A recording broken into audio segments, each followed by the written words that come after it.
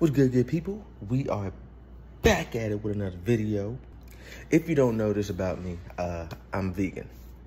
I made a decision a short time ago that I wasn't going to contribute anymore to the destruction of life. Since being on this journey, I was lucky enough to have a wife that's been vegan before, so she can run me through all the ins and outs of it. And one of the first things that she told me is don't call myself vegan. At least not yet until I get into the full-fledged of it. So right now, I'm gonna just say I'm plant-based. Yeah.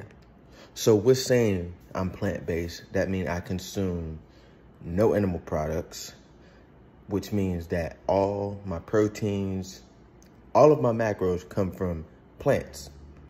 Don't say anything about my hair. I know I didn't brush. Look. It's early in the morning, you know what I'm saying? I ain't brushed my hair, but I had to come down here and prep my meals, okay? So bear with me. But on to the next thing. Really, man, like I was kind of scared to first go vegan because it's a lot of stuff that I was attached to, you know, during my time when I wasn't. Now, cutting out meat, that ain't no thing because I was a vegetarian for a year. But the reason I couldn't go full-fledged vegan was because I love cheese. Cheese is a big addiction for me, and like trying to let that go was like trying to let go of crack. Of course, I never tried crack though. Don't get it twisted. But anyway, to the base of the video today, I'm gonna walk you through a recipe that you guys can try at home if you wanna, you know, just try out some vegan recipes. You don't even have to go full-fledged vegan or vegetarian. You can just have like a meatless Monday, you know what I'm saying? Just try it out. But I would say, if you want to feel the best you've ever felt in life and feel light and like you don't wake up groggy, you gotta, I would say at least try this. I would say at least try going vegan for 7 days. Try it for 7 days. And I guarantee you, you're gonna feel a lot different. Okay, so basically, you know, I put some curry seasoning on some Shatik mushrooms right here, you know what I'm saying? Get that real seasoned up and looking good, you know what I'm saying? It's really gonna add a lot of flavor to this dish. And I got the baby arugula. It is great for any salad, you know what I'm saying? Now I got the black rice, man, the real bad man rice right here, man. You know, I don't do the processed thing. I hit the real all natural. Look at it, all natural, real bad man rice, yeah. Boop, boop, boop, boop. Black man.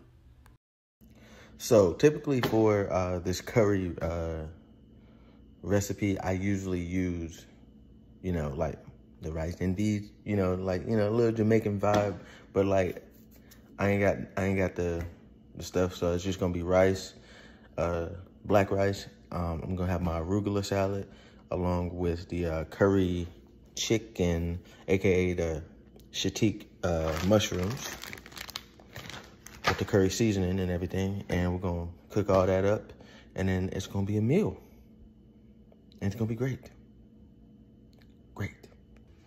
Now, for those of you who don't know how to cook mushroom for it to be like a meat substitute, you always say, you know, I cooked the mushrooms, but like they always come out soggy, slimy. That's because mushrooms hold a lot of water. So what you got to do is when you're cooking them, you got to cook them on a hot. I'm talking about turn your eye on high. Put the mushrooms in there and put something on top to compress them. It's going to squeeze out all the moisture. The moisture is going to evaporate. And once it evaporates, then you'll have that consistency of the meat texture that you're looking for, okay? And also, a mistake that a lot of people make when cooking mushrooms is putting butter or, I mean, well, if this is going to be a vegan meal, you can't put butter.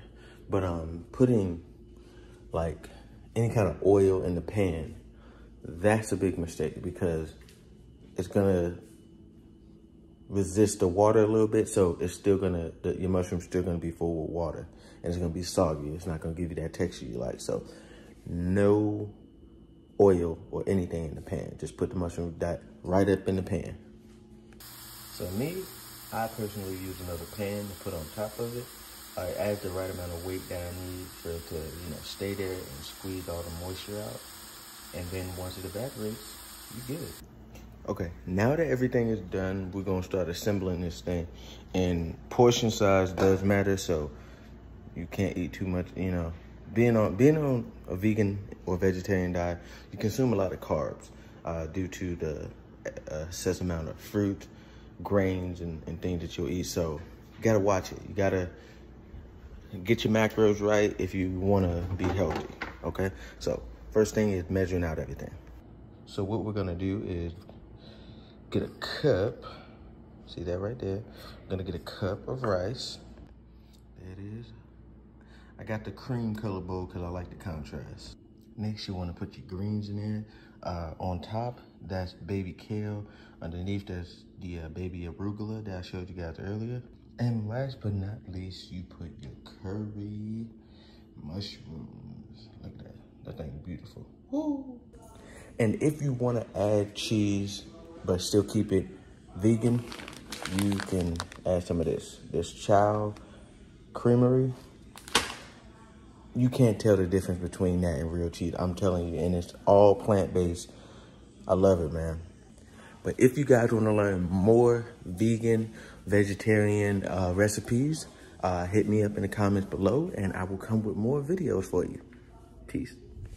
Hey, and don't forget to like and subscribe. If any one of you be in my comment section and you like and you don't subscribe, I'm going to find out where you live and I'm going to smack the shit out you. Not for real, but like in GTA though. Like for real, like don't play with me. Like I'm nice, but I ain't that damn nice. You know what I'm saying? I know y'all like my mellow voice and shit, but like things can really get active. You know what I'm saying? Bye.